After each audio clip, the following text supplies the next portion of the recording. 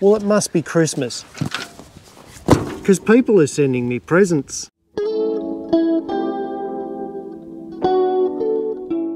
And this is a very good present. It's from Wireman. They must have liked my last review. I can't wait to have a look inside here and see what's going on, because they tell me that this box contains what could be the best set of strainers in Australia. Let's find out.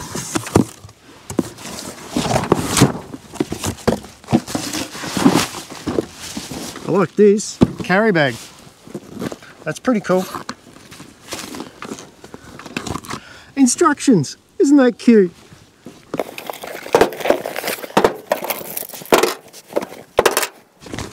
Okay, so let's have a look at what you get in the kit. You get two of these things here. Now these are called Jack the Gripper. There's a good story behind these. I think these are probably actually going to be the best part of the kit, but we'll get to testing those in a moment. They are connected to a line scale.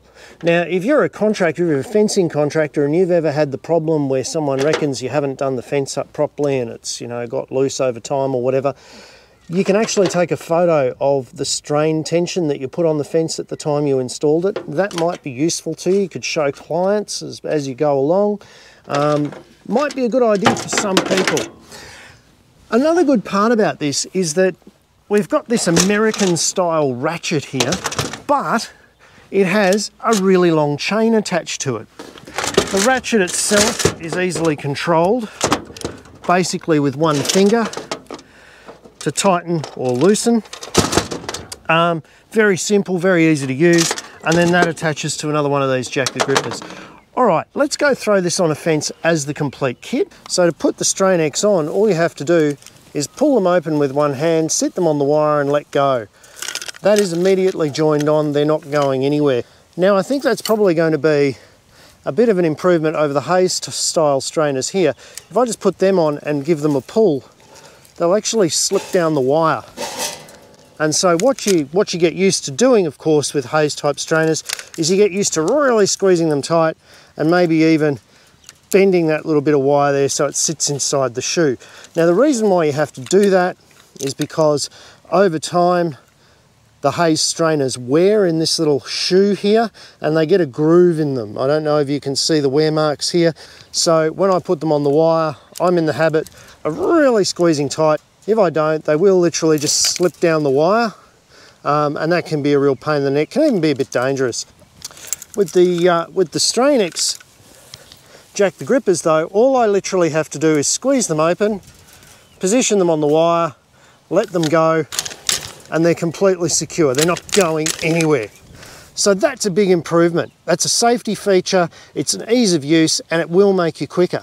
So like they say in the classics, here's one we prepared earlier. I've got to run out another top wire on this fence that I did the other week. So we'll use the new strainers to strain up the line wire and see how they work.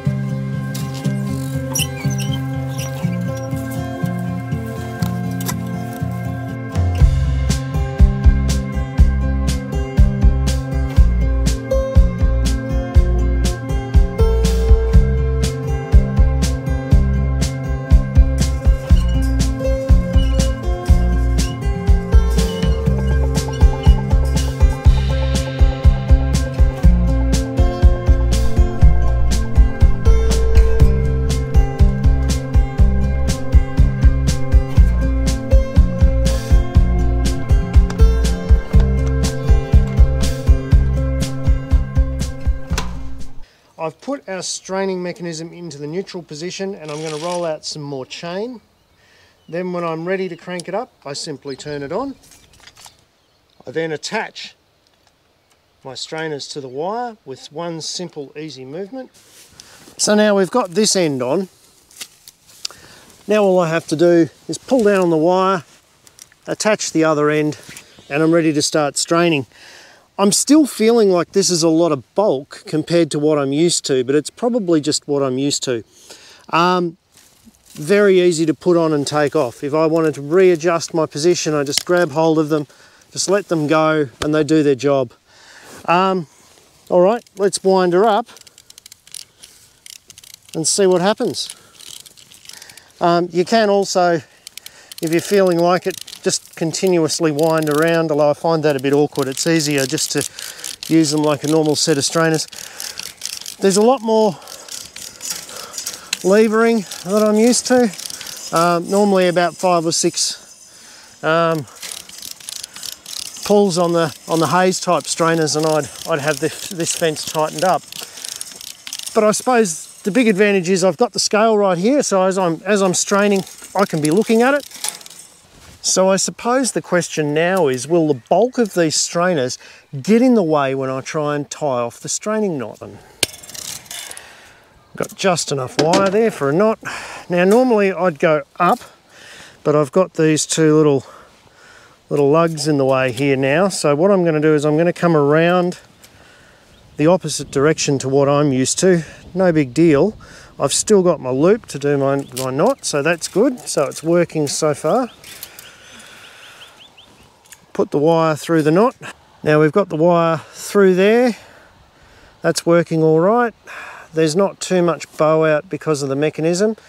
Although these strainers seem a lot more bulky to what I'm used to, their linear bulk doesn't seem to be that much higher to what you'd expect from a normal haze style strainer. And now it's just a case of tying off the knot.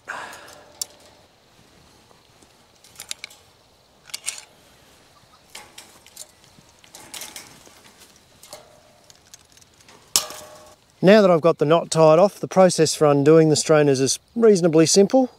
I simply move that lug, undo,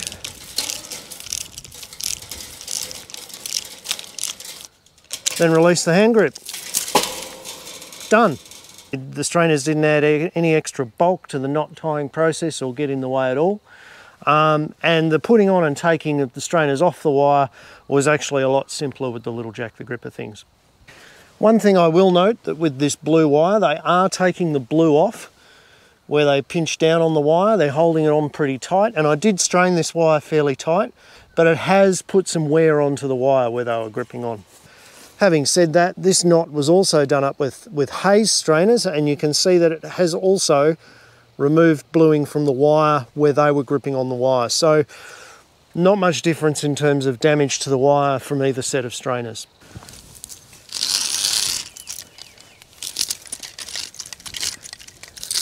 One thing I will say about these strainers, the block and tackle is a bit glitchy. At the moment, I'm trying to spool the chain through, and I'm finding that you can sort of pull for a little while and it snags. You pull the other way, pull, pull, pull. Now they reckon these are also pretty strong. We've got an old intermediate post that's reasonably stable in the ground. There's no kicking it out of the ground, let me just say that. So I reckon these chain strainers look like a winch. Let's see if they work like one. We'll dispense with the scales and the other side of the wire strainers for this bit, and we'll just hook straight to the car. Now I might put the old safety glasses on for this one, as I wouldn't like to be hurt if that wire breaks.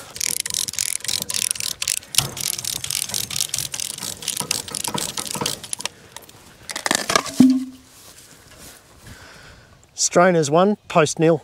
Tell you what, one of the things I'm really appreciating about the Wireman strainer is the really long chain and these fantastic hooks.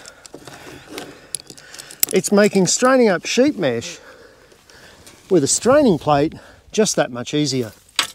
So I'm really liking the long chain.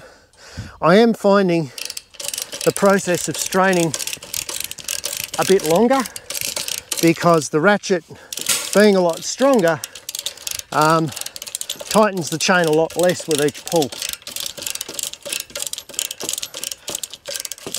But overall, if I was doing sheep mesh every day, I would certainly have a look at investing in a set of ratchet strainers like this with the long chain, because they certainly make the job a lot easier. So what's the verdict on all this? Well, I really like the fact that Wireman sells each and every single component separately. So if you're a sheepcocky and you like the idea of the extra long chain and the ratchet assembly for tying up your sheep mesh, you can just buy these separately online. You don't have to buy the whole kit. The whole kit is quite expensive, and it's not a fix for everything, but I really like the idea of you getting your separate scales. I think knowing your straining tension in newtons, kilograms or pounds is really useful. The scales allow you to do all of that.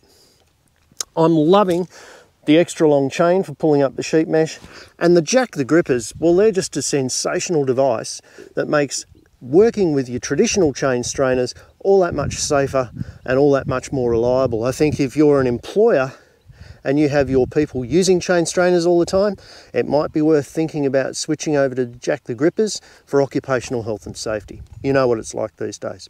I hope you really enjoyed that, guys. If this video was useful, please do hit the little red button down there and subscribe to the channel. Really helps out. Until then, I'll see you next time.